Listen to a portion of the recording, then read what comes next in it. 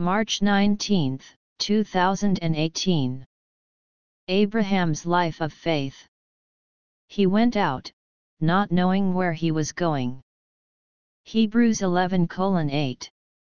In the Old Testament, a person's relationship with God was seen by the degree of separation in that person's life. This separation is exhibited in the life of Abraham by his separation from his country and his family. When we think of separation today, we do not mean to be literally separated from those family members who do not have a personal relationship with God, but to be separated mentally and morally from their viewpoints. This is what Jesus Christ was referring to in Luke 14:26. Living a life of faith means never knowing where you are being led. But it does mean loving and knowing the one who is leading. It is literally a life of faith, not of understanding and reason, a life of knowing Him who calls us to go. Faith is rooted in the knowledge of a person, and one of the biggest traps we fall into is the belief that if we have faith, God will surely lead us to success in the world.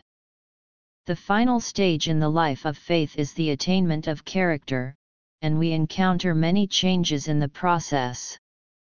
We feel the presence of God around us when we pray, yet we are only momentarily changed. We tend to keep going back to our everyday ways and the glory vanishes.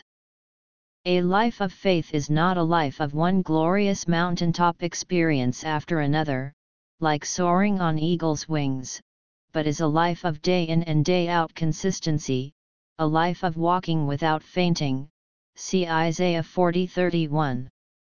It is not even a question of the holiness of sanctification, but of something which comes much farther down the road.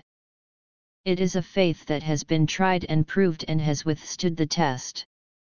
Abraham is not a type or an example of the holiness of sanctification, but a type of the life of faith, tested and true, built on the true God.